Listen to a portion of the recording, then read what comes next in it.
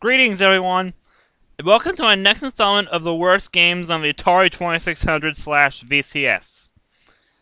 This time I'll be covering games on my list numbers 20 through 16. And as I said before, most of these games are in no particular order. Well, until you get to the top 5, both might be in order. But, well, enjoy looking at some of these really bad games. Here's a really bad one, Maze Craze. I mean, look at this very dull maze.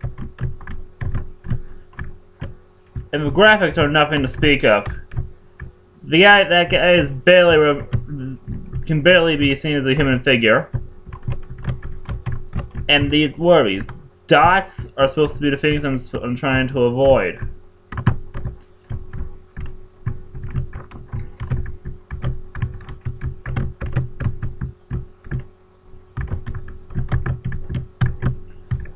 It's fun at first, but after a while it grows very repetitive. See, I already solved the maze once. Now, again.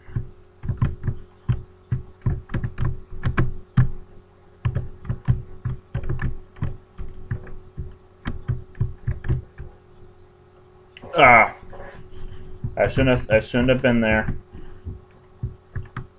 Now to try this maze.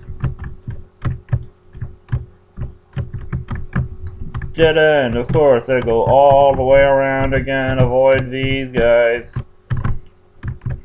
Avoid these little blocks.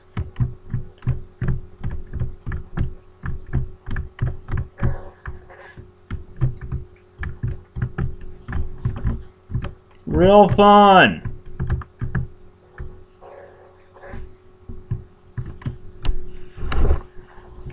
I'm done with this one. Another fun space adventure, Starship. An early attempt at a first-person shooter in space that really falls flat. Mostly because it's impossible to control a stupid crosshair.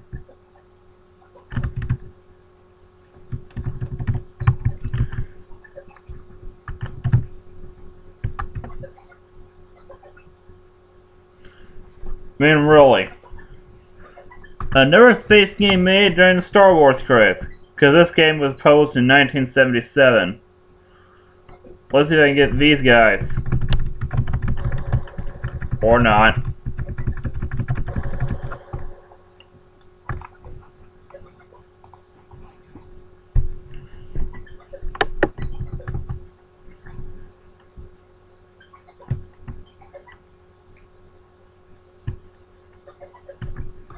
This crosshair is almost impossible to control. And there's really no fun factor to this game even when you do have control. I mean, it's not long before you storm out enemies that move faster you can move than the crosshair can be moved.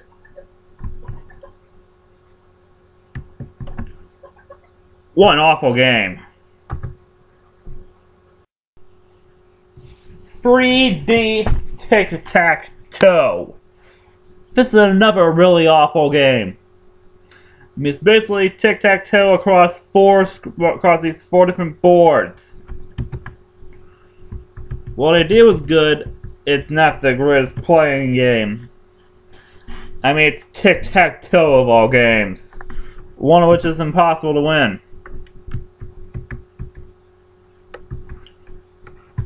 And you're supposed to keep a close eye on this guy.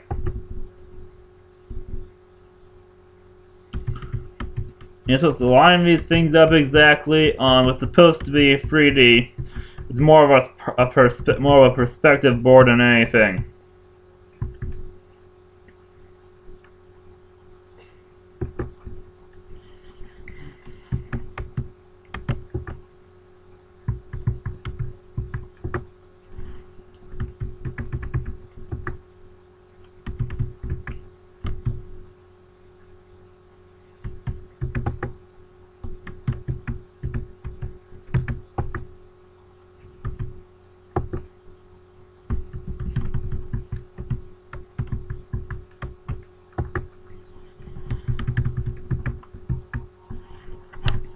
Of course. How are you supposed to see that? Okay, round 2.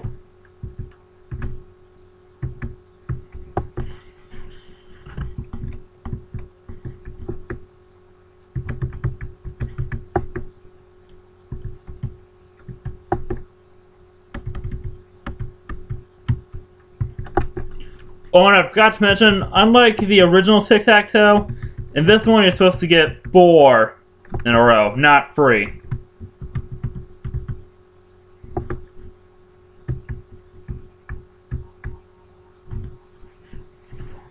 And of course, how are you supposed to see that across 4 boards? And if you play this game long enough, you're going to get quite a headache. Now imagine if they showed this in War Games instead of the original tic-tac-toe.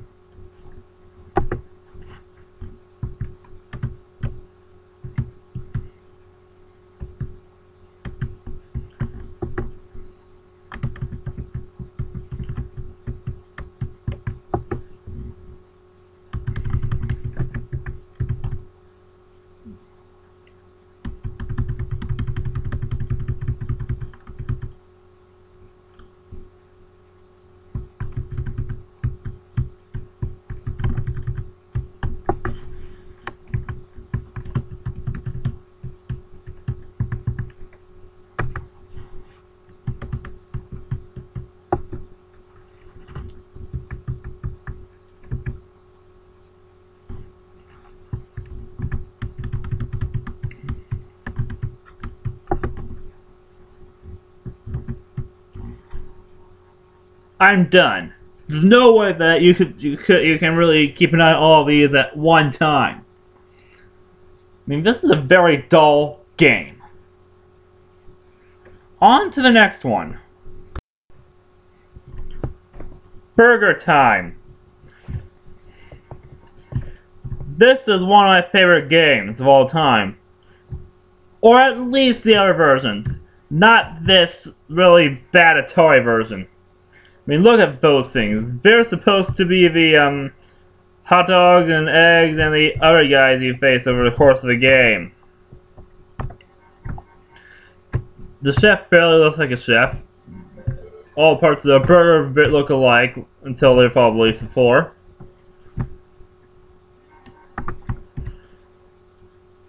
Another really bad port on the Atari 2600. I mean, seriously, couldn't they have made a... It would have killed them to make a quality version.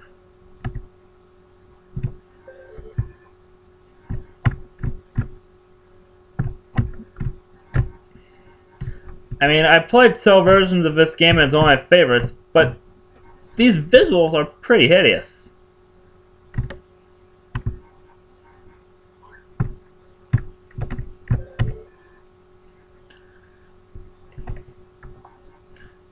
And these guys move slow as hell.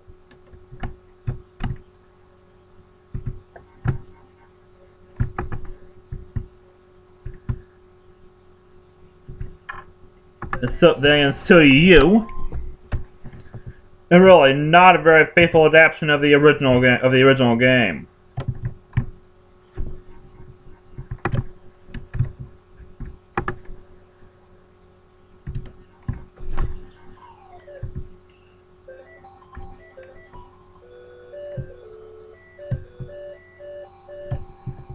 Oh Lord, in the second level.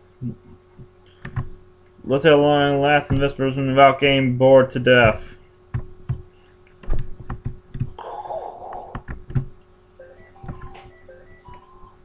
This isn't...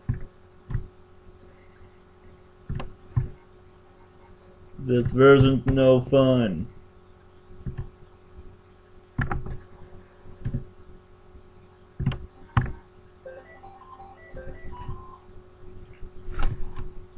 I mean, really.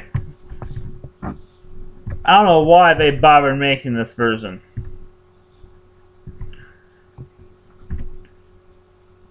I mean, it would have been that hard to give this game better visuals.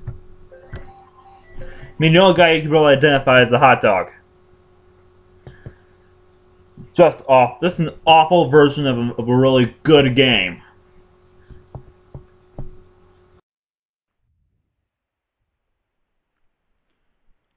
Raiders of the Lost Ark. This is the next game. This is the next game on my list. And coincidentally, like other terrible games like E.T., this was also released in 1982. Now let's look at this abomination.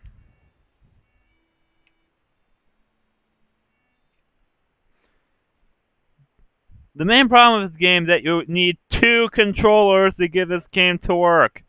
That's right, two. One to select the items and one to use them.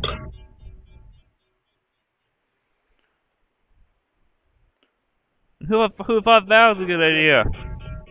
Same thing with the snakes that blend into parts of the screen. I mean, really, this proves that games off of movies should never be.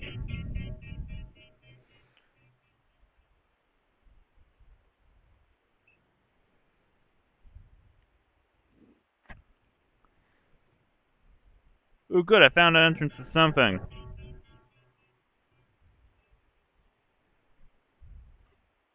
Who knows what I found here? Ah, damn it, damn it, damn it.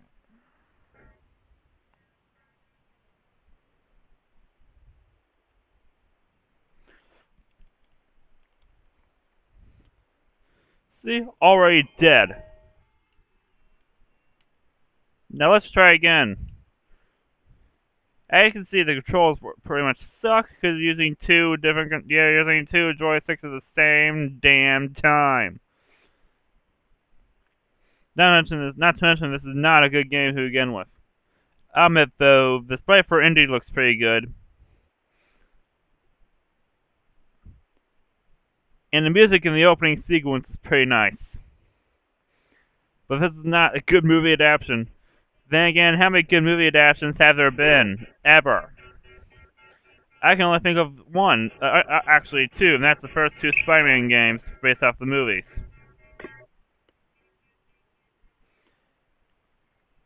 Now let's see if I can take care of those guys this time.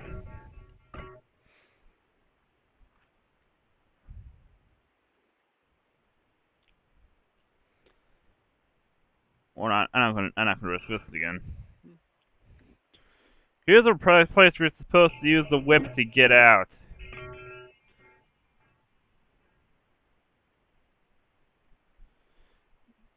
But I can't get out.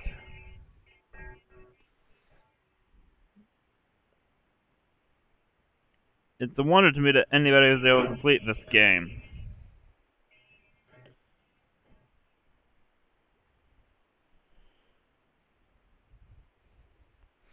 With its awful controls and terrible gameplay, this is easily one of the worst games released during 1982. Which was not a good year for films, for movies, or at least games based off of movies. That's all for this list, folks.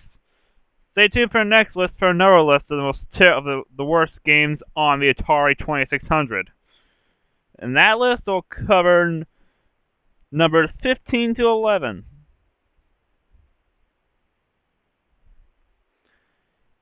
Enjoy!